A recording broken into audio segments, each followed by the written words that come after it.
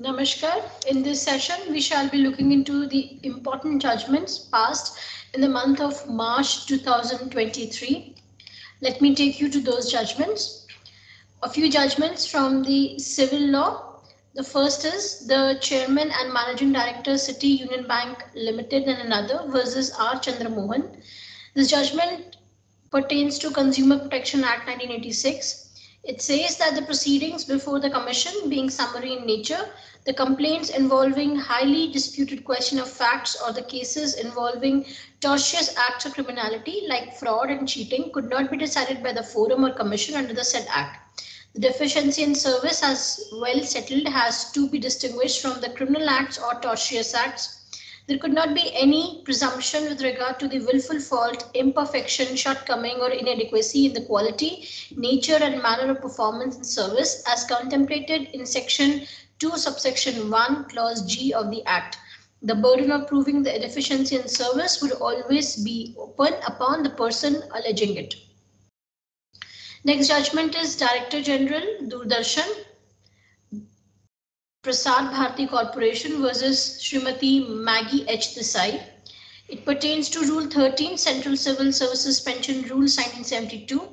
The question before Honorable Supreme Court was whether service rendered as casual or contractual can be said to be service rendered in a substantive appointment. It was held by Honorable Supreme Court that no, the same cannot be counted towards the qualifying services for pensionary benefits.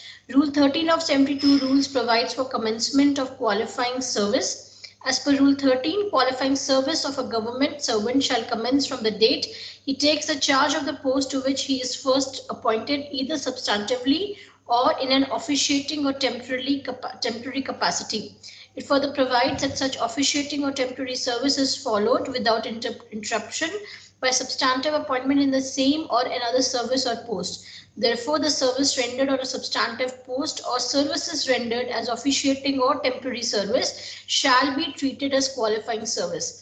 Service rendered as casual or contractual cannot be said to be officiating or temporary service. Even the services rendered as temporary service can be considered as qualifying service provided that the officiating or temporary service is followed without interruption by substantive appointment in the same or another service or post. Service rendered as casual or contractual cannot be said to be service rendered on a substantive appointment. The next case is from Section 34, Arbitration and Conciliation Act 1996. That is Indian Railway Construction Company Limited versus Messrs National Building Construction Corporation Limited. In this case, it was held by Honorable Supreme Court while setting aside the order of the High Court that the High Court exceeded in the jurisdiction under Section 34 of the Arbitration Act, quashing and setting aside the well-reasoned award passed by the arbitral tribunal. The High Court has not at all considered Section 31, subsection 7, clause A of the Arbitration Act, which permits the arbitrator that unless otherwise agreed by the parties, where and in so far as an arbitral award is for the payment of the money, the arbitral tribunal may include in the sum for which the award is made interest at such rate as it deems reasonable for the whole or any part of the period between the date on which the cause of action arose and the date on which the award is made. Thus, unless there is a specific bar under the contract, it is always open for the arbitrator or arbitral tribunal to award pendent light interest. The case of Ravichi and Company versus Union of India was also referred to by Honorable Supreme Court. The next case is Ashutosh Samanta versus Rajan Bala Dasi and others, 2023 Supreme Court cases, online SC 255, pertaining to Section 90 of Indian Evidence Act, that wills cannot be proved only on the basis of their age. The presumption under Section 90 as to the regularity of the documents more than 30 years of age is inapplicable when it comes to proof of wills. Wills have to be proved in terms of Section 63, subsection C of the Succession Act 1925 and Section 68 of the Evidence Act 1872. The cases MB Ramesh D by Ellars versus KM Virajay by Ellars and others was also referred to. The next case is Ganesh Prasad versus Rajeshwar Prasad and others, which pertains to Section 60 of Transfer of Property Act 1882, which speaks with regard to the right of redemption of mortgage. It was held that unless the equity of redemption is so extinguished, a second suit for redemption by the mortgager, if filed within the period of limitation, is not therefore barred. In other cases, under Order 9, Rule 9 CPC, in the same case only, that is in Ganesh Prasad, it was held that if the right of redemption is not extinguished, the provision like Order 9, Rule 9 of the CPC will not debar the mortgager from filing a second suit, because in a partition suit, the cause of action in redemption is a recurring one. The cause of action in each successive action until the right of redemption is extinguished or a suit for redemption is time barred is a different one. In the same case only, with regard to Order 6, Rule 17 CPC, it was held that a party is entitled to take alternative pleas in support of its case. Plaintiff is entitled to plead even inconsistent pleas while seeking alternative reliefs. Inconsistent and contradictory allegations in negation to the admitted position of facts or mutually destructive allegations of facts should not be allowed to be incorporated by means of amendment to the pleadings. The next case is P. Shamala versus Gundular Mastan.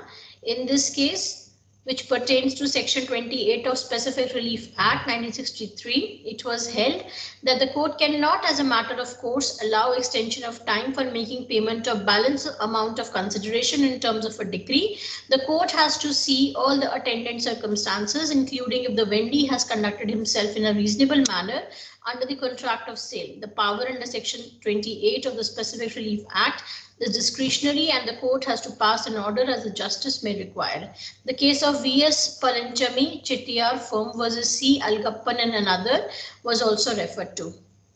The last case with regard to the civil law is the state of Gujarat and others versus Jayanti Bhai Ishwar Bhai Patel, in which under Section 24 subsection 2 of Right to Fair Compensation and Transparency in Land Acquisition, Rehabilitation and Resettlement Act, it was held that once the landowner refuses to accept the amount of compensation offered by the acquiring body, therefore it will not be open for the original landowner to pay for lapse of acquisition on the ground that the compensation has not been paid. The twin requirements, that is the land acquisition to lapse only when the acquiring body fails to pay compensation, as well as does not take possession, does not stand satisfied in the case. The case of Indore Development Authority versus Manohar Lal and others was also referred to. Coming to a few cases from criminal law, the first case is Cardinal Mar George Elencherry versus State of Kerala and another, Eparchy of Bathory, represented through Most Reverend Dr. Joseph Mar Thomas versus State of Kerala and others, etc. Catholic Diocese of Thamarassery, represented through Mar Remigois Inchanel versus State of Kerala and others. The distinction was made between the provisions under Section 156 subsection 3 and Section 202 subsection 1 of CRPC. The case pertains to the entertainment of a second complaint after the order of dismissal under Section 203 CRPC. It was held while hearing a criminal appeal against the judgment declining to interfere in the orders of the trial court, summoning order under Section 120B 406 423 read with Section 34 IPC. By reiterating the law laid down by Honorable Supreme Court in Ramdev Food Products Private versus State of Gujarat, wherein drawing the distinction between the provisions contained in Section 156 subsection 3 and Section 202 subsection 1 of CRPC, the Honorable Court examined the scheme of the said sections and after discussing various earlier decisions, concluded that power under Section 156 subsection 3 can be invoked by the magistrate before taking cognizance and was in the nature of preemptory reminder or intimation to the police to exercise its plenary power of investigation beginning with Section 156 and ending with the report under Section 173 of charge sheet. On the other hand, Section 202 applies at the post-cognizance stage and the direction for investigation was for the purpose of deciding whether there was sufficient ground to proceed. The Honorable Supreme Court further reiterated the law laid down in Pramathanath Talukdar versus Saroj Ranjan Sarkar, Jitendra Singh and others versus Ranjit Kaur, Ranveer Singh versus State of Haryana, Poonam Chand Jain and other versus Fazru, and Samta Naidu and another versus State of Madhya Pradesh and other, where it was observed that an order of dismissal under Section 203 of CRPC is, however, no bar to the entertainment of a second complaint on the same facts, but it will be entertained only in exceptional circumstances.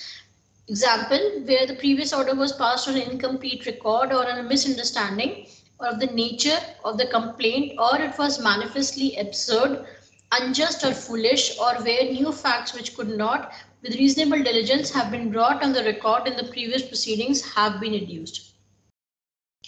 Another case is Miss X versus State of Maharashtra, and another in which the right of the prosecutrix to participate in the criminal proceeding was discussed, that there's a recourse available to an accused upon addition of further cognizable and non-bailable offences to the FIR after the grant of bail. It was held by hearing a criminal appeal against the judgment granting anticipatory bail to accused in case under section 354, 354B and 506 of the Indian Penal Code. The Honorable Supreme Court held that an approach of not paying any heed to the pleas taken by the prosecutrix tantamounts to failure to recognize the right of prosecutrix to participate in the criminal proceedings that would include a right to oppose the application for anticipatory bail moved by the accused. The Honorable Court reiterated the view taken in Jagjit Singh and others versus Ashish Mishra alias Mono and another relating to the victim's right to be heard. The Honorable High Court, the Supreme Court, citing Pradeep Ram versus State of Jharkhand and other, noted that addition of the serious offence can be a circumstance where a court can direct that the accused be arrested and committed to custody even though an order of bail was earlier granted in his favour in respect of the offences with which he was charged when his application of bail was considered and a favourable order was passed. The recourse available to an accused in a situation where after the grant of bail, further cognizable and non-bailable offences are added to the FIR is for him to surrender and apply afresh for bail in respect of the newly added offences. The investigating agency is also entitled to move the court for seeking the custody of the accused by invoking the provisions of section 437 subsection 5 and section 439 subsection 2 CRPC falling under chapter 23 of the statute that deals with the provisions relating to bails and bonds. On such application being moved, the court may have released the accused on bail, or the appellate's court or superior court in exercise of special power conferred upon it can direct a person who has been released on bail earlier to be arrested and taken into custody. The next case is Neeraj Datta versus State Government of NCT of Delhi. In this case, the issue was with regard to the demand and acceptance of illegal gratification by a public servant. It was held while hearing a criminal appeal against the judgment upholding the conviction for the offences punishable under section 7 and clause 1 and clause 2 of section 13 subsection 1 clause D read with section 13 subsection 2 of the Prevention of Corruption Act 1988. Honorable Supreme Court held that section 7 as existed prior to 26 July 2018 was different from the present section. The unamended section 7 specifically refers to any gratification. The substituted section 7 does not use the word gratification, but it uses a wider term, undue advantage. When the allegation is of demand of accused, when the allegation is of demand of gratification and acceptance thereof by the accused, it must be as a motive or reward for doing or forbearing to do any official act. The fact that the demand and acceptance of gratification were for motive or reward as provided in section 7 can be proved by invoking the presumption under section 20 provided the basic allegations of the demand and acceptance are proved in view of what is laid down by the Constitutional Bench in Neeraj Datta versus State Government of NCT of Delhi. In a given case, the demand and acceptance of illegal gratification by a public servant can be proved by circumstantial evidence in the absence of direct oral or documentary evidence.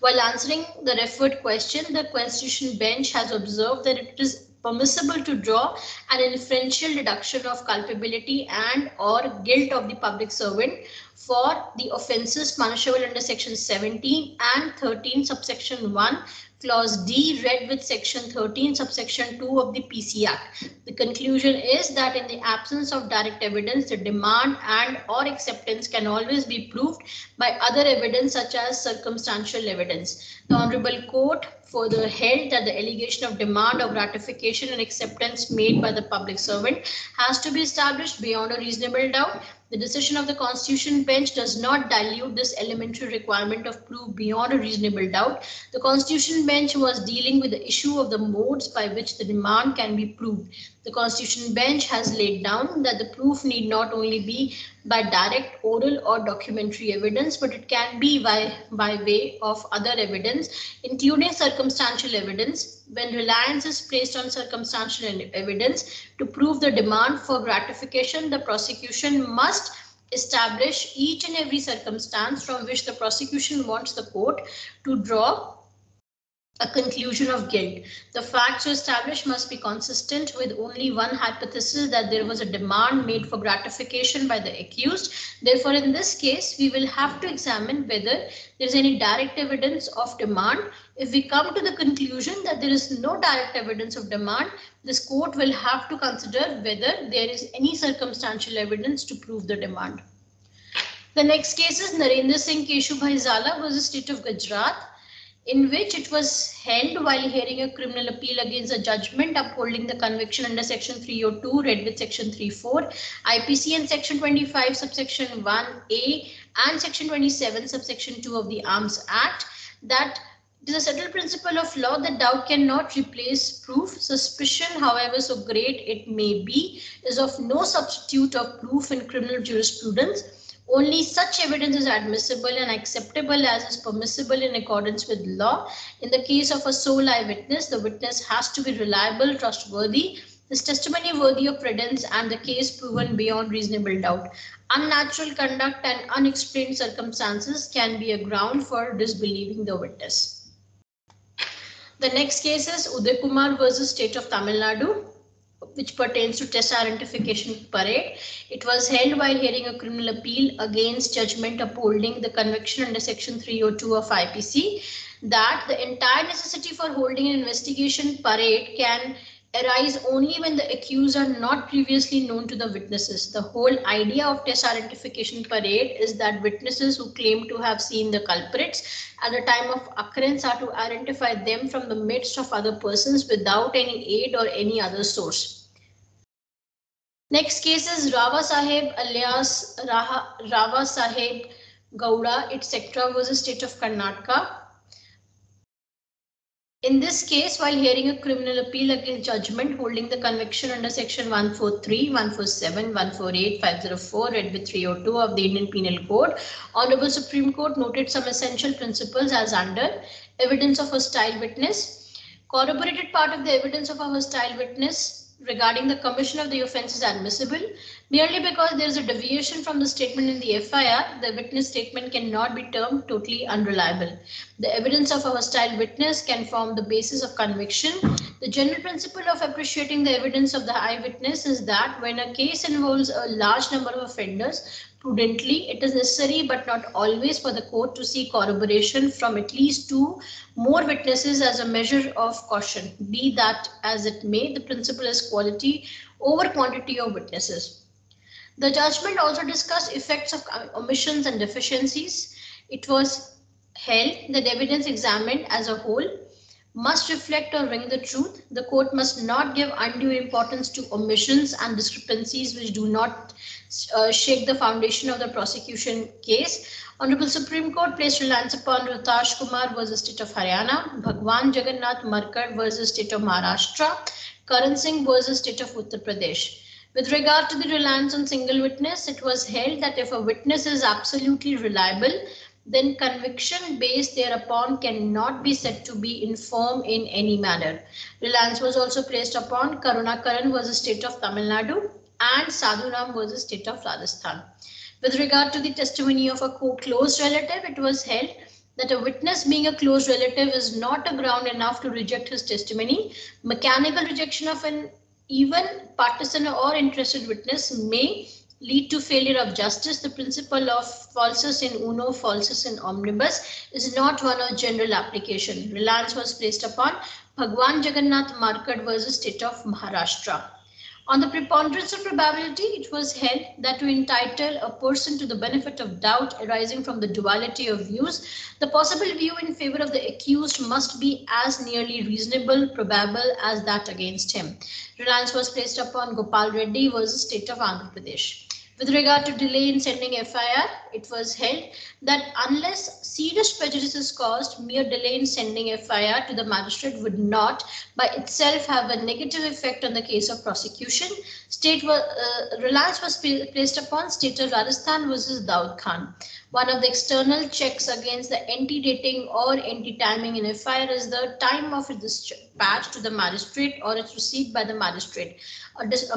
A dispatch of a copy of the FIR forthwith ensures that there is no manipulation of the interpolation in the FIR. Reliance was placed upon Mehraj versus State of UP and Ombir Singh versus State of UP. On the last in theory, it was held that on its own last in theory is considered to be a weak basis for conviction. However, when the same is coupled with other factors such as when the deceased was last seen with the accused, proximity of time to the recovery of the body of deceased, the accused is bound to give an explanation under section 106 of the Evidence Act. If he does not do so or furnishes what may be termed as wrong explanation, or if the motive is established, pleading securely to the conviction of the accused, closing out the possibility of any other hypothesis, then the conviction can be based thereon. Reliance was placed upon Satpal Singh versus State of Haryana and Ram Gopal versus State of MP.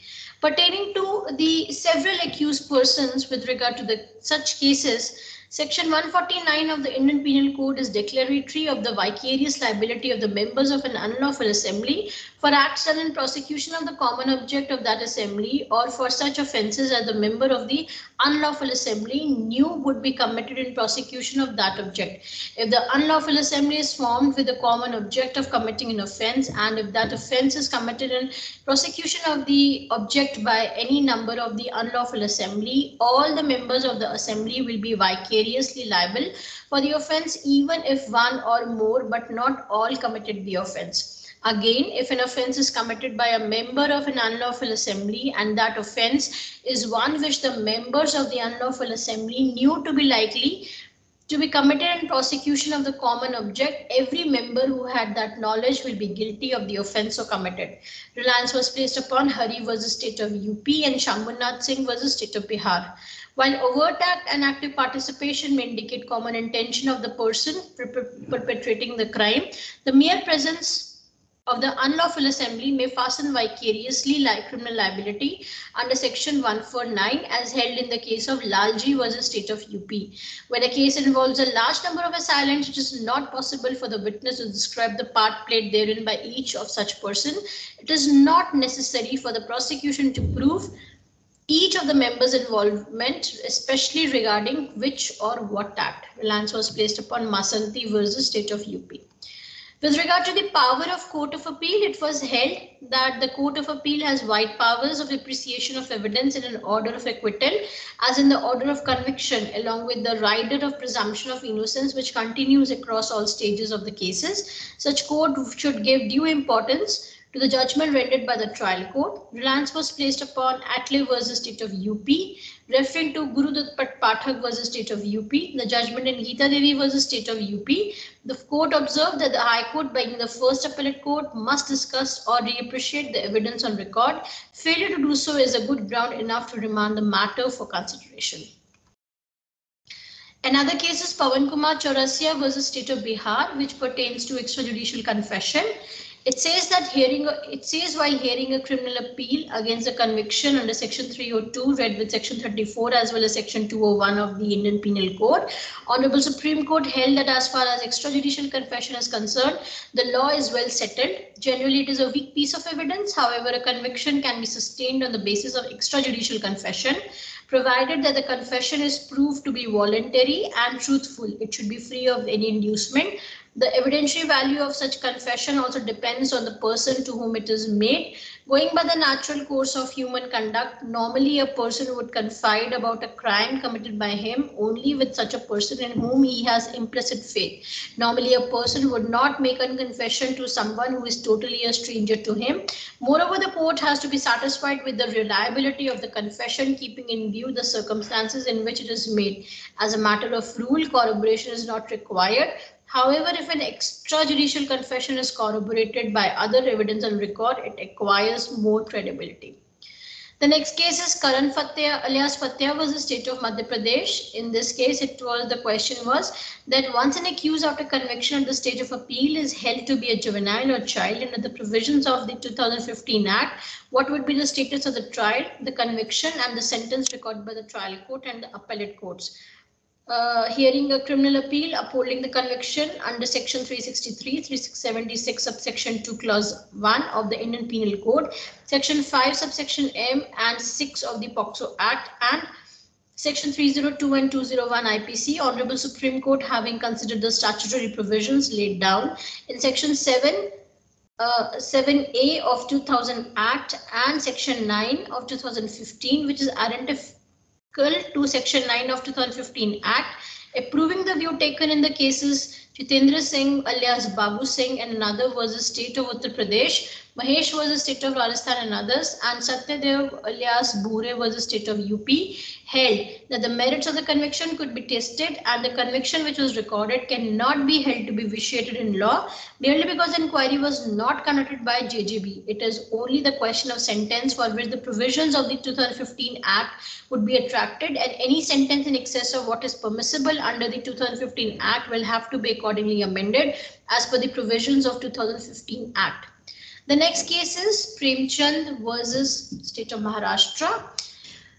The law pertaining to section 313 CRPC was summarized while hearing an appeal upholding the conviction under section 302 and 307 of the Indian Penal Code.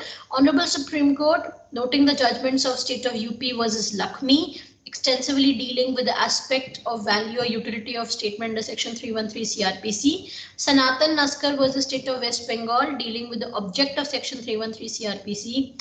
Reena Hazarika versus State of Assam, adverting the rationale behind the requirement to comply with the section 313 CRPC. Parvinder Kaur versus State of Punjab, restating the importance of section 313 CPC upon noticing the view taken in Reena Hazarika, and M. Abbas versus State of Kerala, summarize the law as under. Section 313 CRPC, Clause B of subsection 1 is a valuable safeguard in the trial process for the accused to establish his innocence. Section 313, which is intended to ensure a direct dialogue between the court and the accused, casts a mandatory duty on the court to question the accused generally on the case for the purpose of enabling him to personally explain any circumstances appearing in the evidence against him. When questioned, the accused may not admit his involvement at all and choose to flatly deny or outrightly repudiate whatever is put to him by the court. The accused may even admit or own incriminating evidence adduced against him to adopt legally recognized defenses. An accused can make a statement without fear or being cross-examined by the prosecution or the later having any right to cross-examine him. The explanations that the accused may furnish cannot be considered in isolation, but has to be considered in conjunction with the evidence adduced by the prosecution, and therefore no conviction can be premised solely on the basis of section 313 statements. Statement of the accused in course of examination under section 313, since not on oath, do not constitute evidence under section 3 of the Evidence Act, yet the answers given are relevant for finding the truth and examining the veracity of the prosecution case. Statements of the accused cannot be dissected to rely on the inculpatory part and ignore the exculpatory part, and has or have to be read in the whole inter alia to test the authenticity of the exculpatory nature of the admission. And if the accused takes a defense and prefers any alternate version of events or interpretation, the court has to carefully analyze and consider his statements. Any failure to consider the accused's explanation of incriminating circumstances in a given case may vitiate the trial and or endanger the conviction. Honorable Supreme Court further noted that bearing the above well-settled principles in mind, every criminal code proceeding under clause B of subsection 1 of section 313 has to shoulder the onerous responsibility of scanning the evidence after the prosecution closes its case, to trace the incriminating circumstance in the evidence against the accused, and to prepare relevant questions to extend opportunity to the accused to explain any such circumstance in the evidence that could be used against him.